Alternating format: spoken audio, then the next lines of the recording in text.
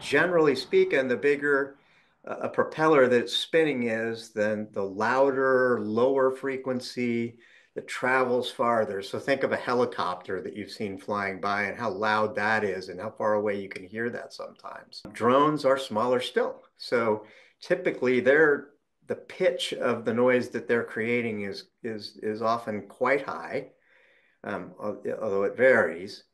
And but the other characteristic of this is that the higher the pitch, the less distance you're going to hear it from. Manned aircraft maneuver smoothly. Drones don't have to. You know, these particularly the multicopters that are the most predominant, they can change direction on a dime. So you can reverse their course, you can turn them 90 degrees, and they basically just change direction. So that kind of motion can give you a clue that you're looking at a drone, not an aircraft.